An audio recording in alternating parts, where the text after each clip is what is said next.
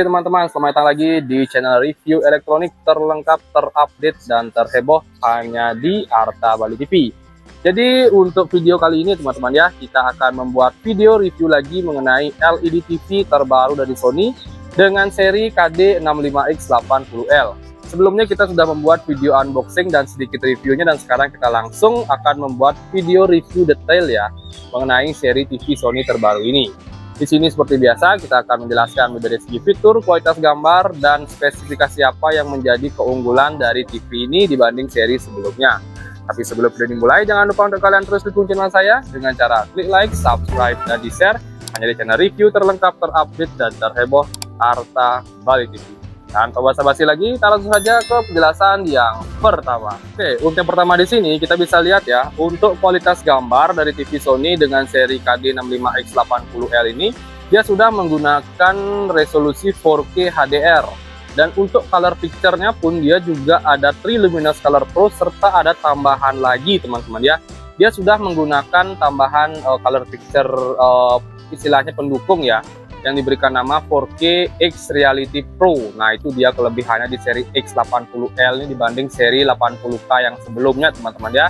Karena untuk seri sebelumnya di seri 80L dia masih menggunakan hanya Luminous Color, tapi untuk X Reality Pro nya belum ya. Nah itu dia tambahannya untuk seri 80L yang terbaru ini dia ya, 4K X Reality Pro. Jadi itu menjamin untuk clarity atau istilahnya ketajaman warna dan meredus noise ya istilahnya, atau enggak istilahnya ada namanya kayak noise lah istilahnya, apa kayak bintik-bintik gitu istilahnya, yang kurang memperjelas kontras itu diperkecil ya, sehingga ketajaman dan kontrasnya lebih tinggi dibanding seri sebelumnya. Nah itu sih pengetahuan saya. Dari segi speaker dia tetap menggunakan X-Balance speaker yang sudah support dengan Dolby Atmos Vision ya. Dan untuk panel layarnya dia menggunakan Direct LED.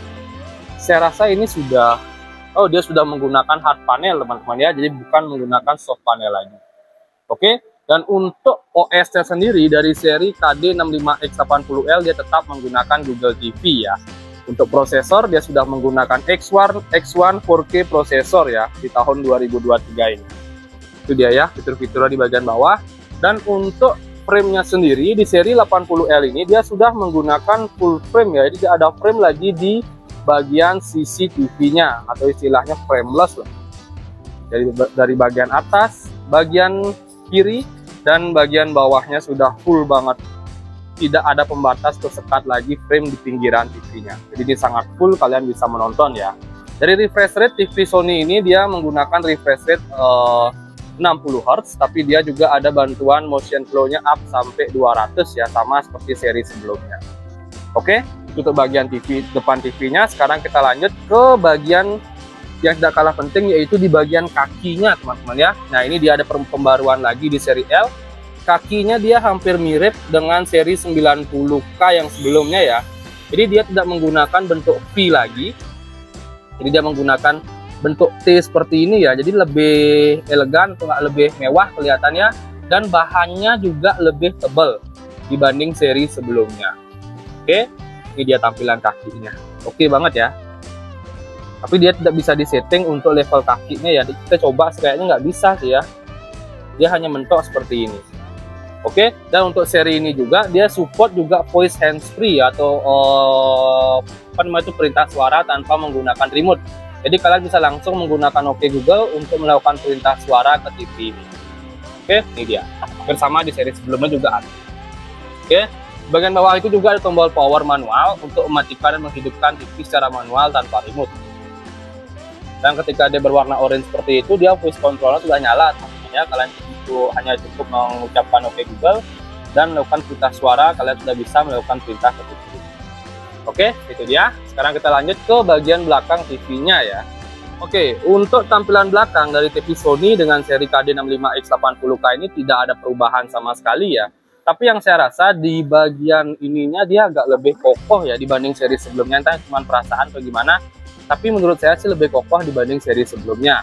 Di sini untuk ventilasi udara agar TV tidak gampang overheat juga sudah isi ya. Ini dia ya sepanjang ini untuk menutup mesinnya. Mounting bracket pun juga udah ada, dan untuk kabel powernya pun dia sudah menggunakan plug and play ya. Jadi bisa kalian cabut dan kalian pasang dengan mudah. Di sini untuk portnya sendiri, coba kita harus merekam agak lebih dekat ya. Nah, kita bisa lihat untuk portnya sendiri di bagian atas itu dia ada 2 slot untuk USB, baik USB standar maupun USB 3.0. Ada optical juga, ada handsfree bukan handsfree sih, headphone jack ya untuk audio atau audio out. Ada AV juga yang warna kuning, dan untuk kabel HDMI ada 4 slot, dan juga di HDMI 3 sudah support dengan HDMI EARC yang bisa output suara. Di sini juga ada untuk antena ya. TV ini juga sudah support dengan siaran digital, jadi kalian tidak perlu membelikan setup boxnya lagi. Oke. Di sini juga ada untuk ventilasi udaranya untuk di bagian mesinnya agar tidak gampang overheat. Oke, itu untuk di bagian belakangnya. Sekarang kita lanjut untuk tampilan menu OS-nya, teman-teman ya. Sebelum kita masuk ke tampilan menu, saya mau jelaskan untuk tampilan remote-nya ya. Kurang lebih tampilan remote-nya sama ya dengan seri sebelumnya. Tidak ada perubahan sama sekali, tampilan tidak terlalu besar, juga pas di tangan, di genggaman sangat pas ya. Di sini juga kita bisa lihat ada tombol power, TV, settingan, untuk input dan nomor. Di sini juga ada untuk kursor naik turun dan enter, ada back, ada home, ada untuk voice juga ya, melalui remote juga bisa.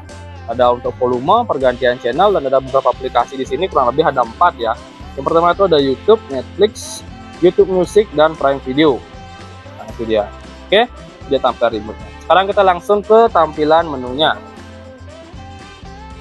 Nah, oke. Tampilan menunya dia untuk Google TV tidak ada perubahan ataupun tidak ada istilahnya yang terlalu istimewa. Tampilan tetap sama di sini dengan aplikasi-aplikasi yang sudah terinstall.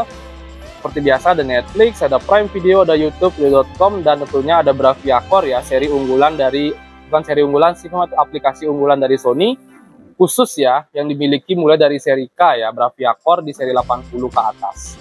Ini Bravia Core, dia ibarat Netflix-nya dari Sony.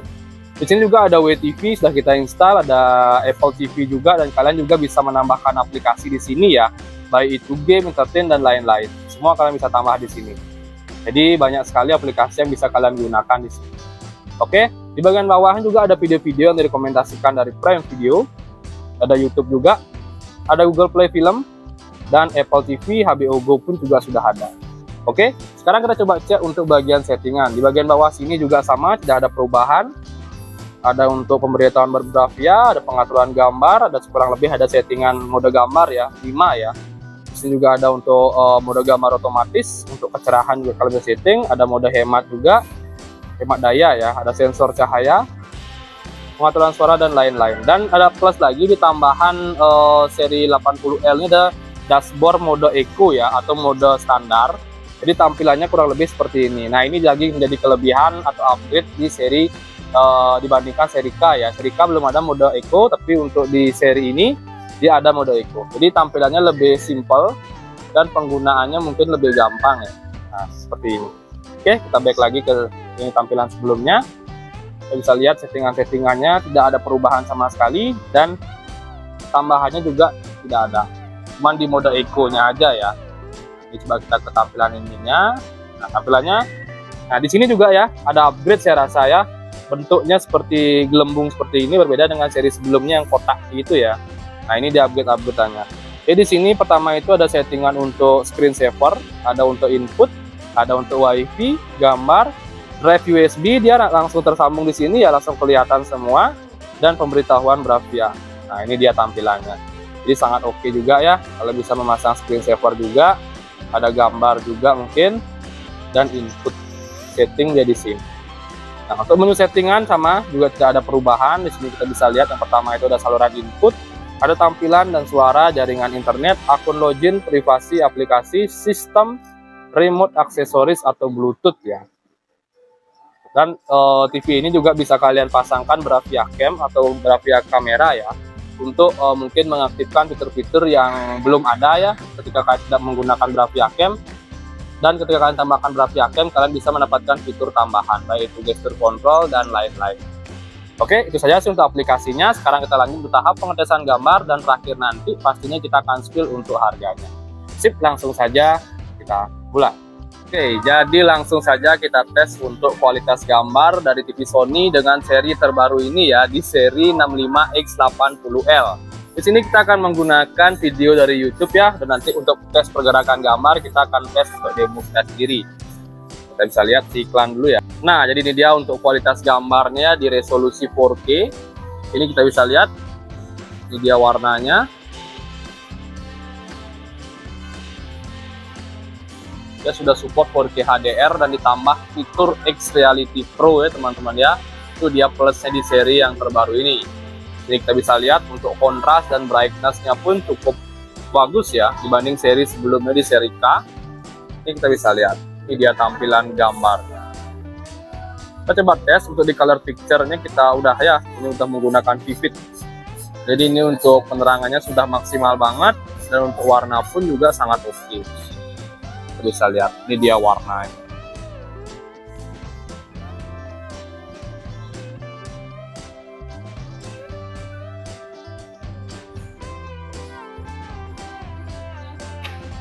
Coba tes dari bagian samping sini.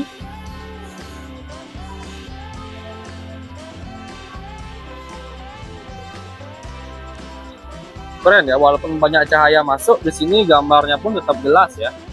Bisa lihat di sini. Kita coba makin dekat lagi.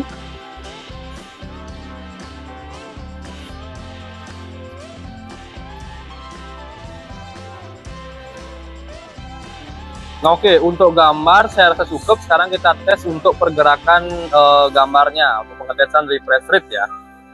Oke, jadi di sini kita akan menggunakan demo peta ya dari Sony. Di sini kita bisa lihat untuk pergerakan petanya. Apakah bisa smooth? Lumayan smooth ya dibandingkan seri X75-nya. Di sini kita bisa lihat walaupun untuk hardware-nya atau refresh rate dari TV ini masih 60 Hz, gambarnya pun masih smooth. Kita bisa dekatkan lagi untuk gambarnya. Masih bisa kebaca ya petanya. Bisa lihat. Ini dia. Oh, agak buram teman-teman ya.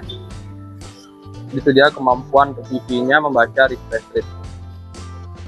Oke, coba kita ganti untuk pergerakan menggunakan bangunan. Kalian bisa bandingkan sendiri ya pergerakannya sesmooth apa.